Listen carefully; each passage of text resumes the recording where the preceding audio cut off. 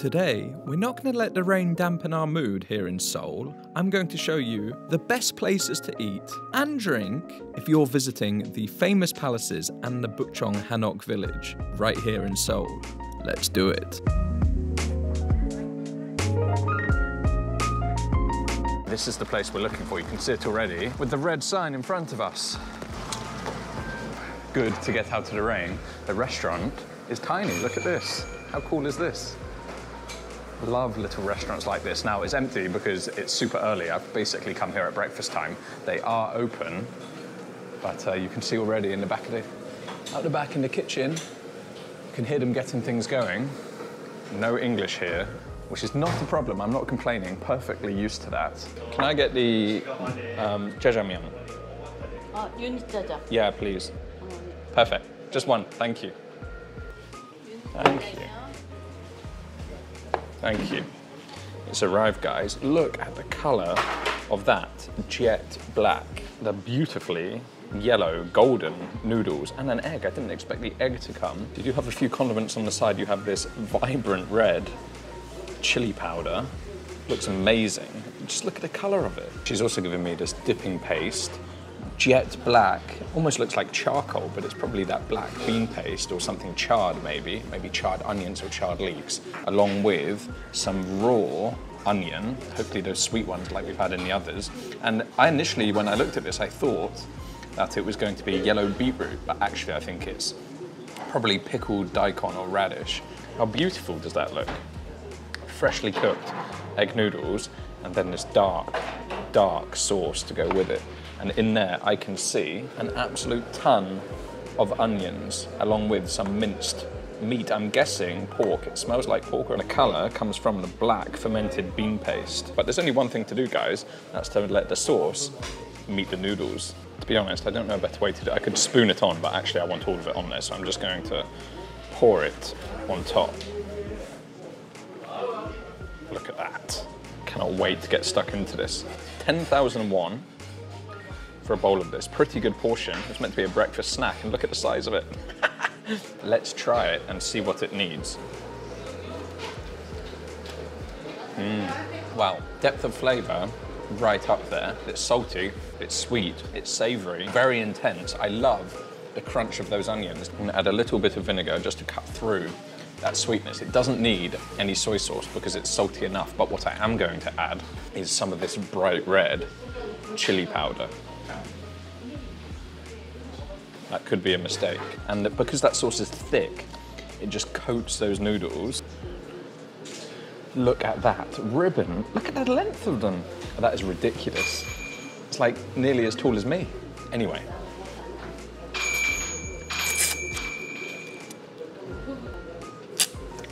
Wow. It's so rich, it's so meaty. Like I said, there's a sweetness that comes through, but it's almost like a caramelized bitterness, and I think it is probably from that bean paste. It's really nice because of that balance, because of the sweetness, because of the salty, because of the bitterness, because of the caramelized flavor. It looks super simple. It's just noodles with black sauce, right? But there's so much going on there, complementing each other and working well in balance. Let's try it with a little bit of these condiments on the side. So I'm gonna take one of those slices of white onion, dip it in this mystery paste, this charcoal mystery paste. Here you go. Oh man, that paste, wow. This is killer. This is the black bean paste, the fermented black bean paste. There's so much flavor in there. You can see why now the color of these noodles is what it is, why it is so dark. There's something about, for me, egg noodles. I love rice noodles. Don't get me wrong, absolutely love rice noodles. But when you get good, well-made, well-cooked egg noodles, that hits a different place for me, and I absolutely love it. It's so, so good. You guys have to come and eat in this restaurant. And the lady, I think the owner is so friendly, so nice. Doesn't speak English, but really trying to make sure that I'm, you know, enjoying my food. Love it. Right, definitely think I need that. After charcoal black sauce. How am I doing? Looking good? I'm walking to a tea house. This area has a lot of tea houses. Seems to be a popular thing, so we're gonna pick one. We're gonna go and try one out. I'm not drinking caffeine, so it's going to have to be non-caffeinated tea, but I'm sure that's not going to be a problem. It's actually just across the road from that art centre, and you can tell there's probably more than one tea house around here because you have all of the menus, but this is the one we're looking for, Shin Old Tea House. Let's go find it. Down this little alley, more street art. Yeah, there's definitely a few tea houses here, look at that. Beautiful, beautiful wooden frames. Big wooden doors. It's a restaurant, it smells good. Ah, here it is. Shin Old Tea House. Oh, look at it. How beautiful is this place? I've got my seat just here. Beautiful wooden style tea house. What do we reckon? Gorgeous. And you can sit on the floor as well in traditional style. I'm not going to do that because I'll never get up again. That will be the problem. But as I said, I've got my little seat in the little corner, so let's check the menu out and see what we're going to have. Well, first things first, let's get this off. It's not warm, but it's not too cold. My body actually, thankfully, adapts pretty quickly. So it's definitely colder today than it normally is, but it's good to get the coat off. Let's check the menu out and see what we're going to order. So it is all like herbal tea and fruit teas, which is good for me, of course. I'm not drinking caffeine, as I said, but they all look amazing. All about 7,000 won. But what I like about it is they all have a medicinal description as well. So for instance, quince tea, sweet flavour, very fragrant, effective in treating colds, bronchitis and digestion. I've ordered the tea, which is good for physical and mental fatigue, which, as I've said in a couple of videos recently, I have been a bit burnt out. And although I am feeling much better now, let's go with that tea because it will probably help out. And I ordered a sweet called Hanghwa. I could pretend that I know all about this tea and I can give you all the information, but I don't. So I've Googled it and I'm going to read it out to you. It's called Sangwa tea, and it's a very medicinal tea, and this is probably the tamer version. There's an even stronger version called Sangwa Tang, which is more like a hardcore medicine. Sangwa means combining the yin and the yang energy into one, so that's why it's good for your physical and mental energy, I presume. It's made with a blend of white peony, foxglove, pretty sure that's poisonous, angelica, cindium, I've not heard of that one, cinnamon and licorice. They look amazing. Not exactly how I expected, but these like puffed rice sweets looks pretty cool. But this tea looks absolutely gorgeous. I mean, you can see all of the things that it's made of in there. Look at that, absolutely full of it. You just know this is going to do some good to you. I know we've just eaten, but I'm going to try one of these sweets first because they look interesting. The consistency isn't actually what I expected. It's super light. Feels like it's a puff or a puffed up, and on the outside you have this, well, I don't know, sweet something, but I'm not entirely sure what it is, but let's try it. Let's see what it is. Look at the consistency on the inside. Super light, super fluffy, and that is like, that just melts in your mouth. Actually, that is just like puffed rice. Amazing. But the outside, whatever this is on the outside, is more sticky. So you get that soft melting in the middle and then this like sticky chew on the outside, which is sweet. Super delicious. What about this tea though? And there's nothing better than a hot drink on a cold day, but I'm slightly wary of this tea because medicinal tea, I mean, well, when things are labeled medicinal, they don't normally come with a good flavour, right? It's more like you drink it because it's good for you, not you drink it because you enjoy it. So I'm a little cautious of it. Wow, you can smell the cinnamon in there.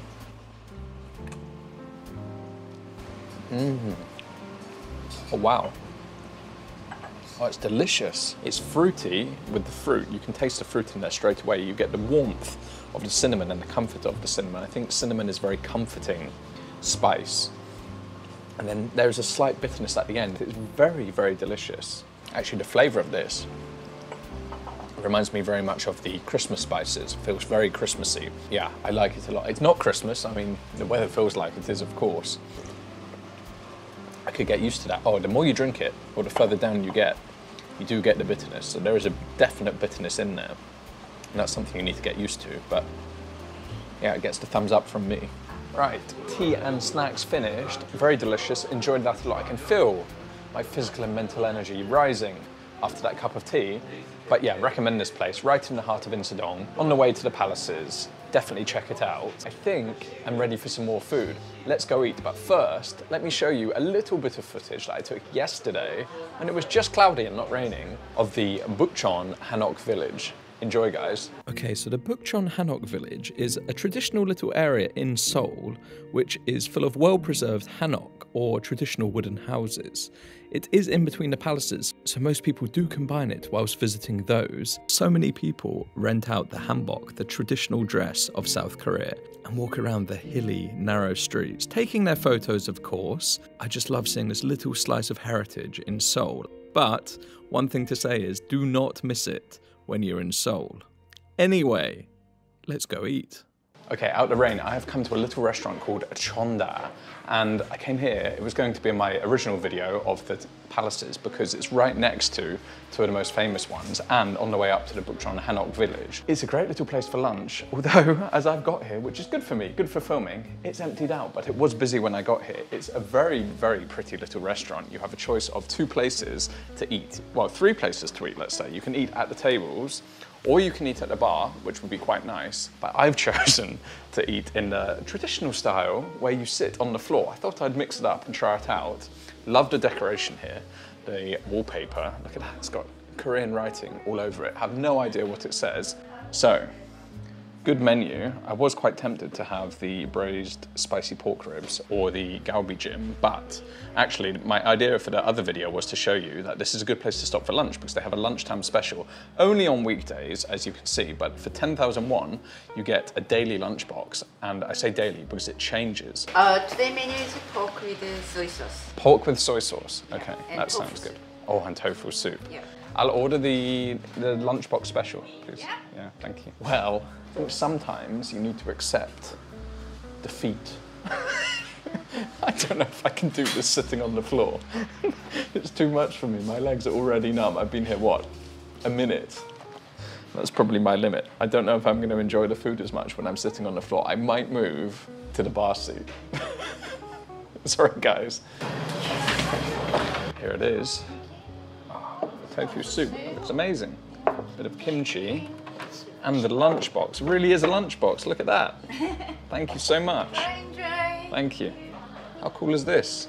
Got the tofu soup, absolutely packed with vegetables. You've got courgette in there, onions, maybe some radish, and then that tofu looks spicy. There's chili. You can just see the color of that broth. Look at that. Bright red. You can see the chili oil on top, nearly as red as this kimchi. Look at that. I haven't seen it so vibrant. And then this is what I'm excited for, the lunchbox. Should we see what's inside? Well, we know it's pork. Wow, look at that. Pork braised in soy sauce. Your pickled vegetables, you got, well, I'm not even entirely sure what that is. We've got the greens.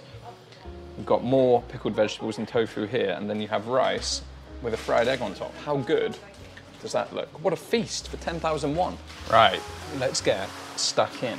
First of all, I want to try, just straight away, try some of that pork. Thinly sliced pork with onions is definitely in there. It looks like ginger and garlic as well. And then obviously in that soy sauce braise. Oh wow, lots of ginger, lots of garlic. There's sweetness in there as well. There must be some sugar in there too. And then, yeah, the saltiness from that soy sauce, absolutely divine. It's fatty, very fatty actually, which I absolutely love. You can just see the fat on there. And actually this reminds me, I used to cook a dish at home of pork belly with ginger, soy sauce, a little bit of chili, a lot of garlic and ginger. I think I said ginger already, I'm going mad. And just let that cook out and cook out. The flavor profile is exactly the same as that. And that was a Korean recipe, so maybe this is a very similar one. Absolutely delicious. But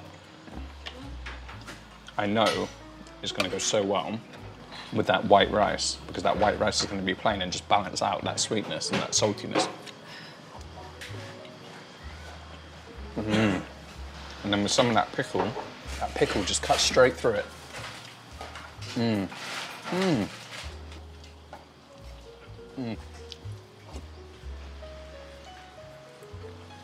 Let's try these little thinly cut slices of tofu and carrot.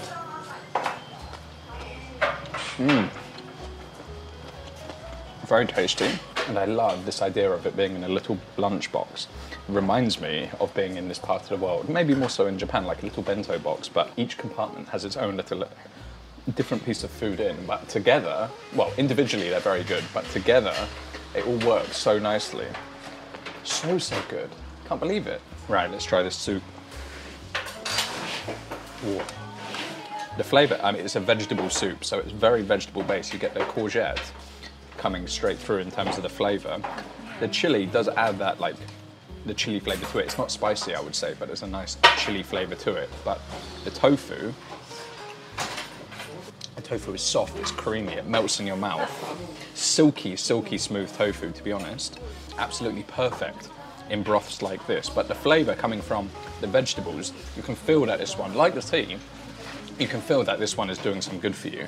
And this is part of the set. It comes as part of the 10,000 package. It doesn't just include the lunchbox itself and the kimchi. It actually comes with the broth as well. And as I say, it changes. You may not get this one, but you'll get something very similar to this, a broth or a soup and the lunchbox. It just shows you, right, even on a rainy day like today, it doesn't have to ruin your day. You can change your plans up, change your perspectives up, and come out and have some really good food and, at the end of the day, a really nice time, and not let the rain ruin it.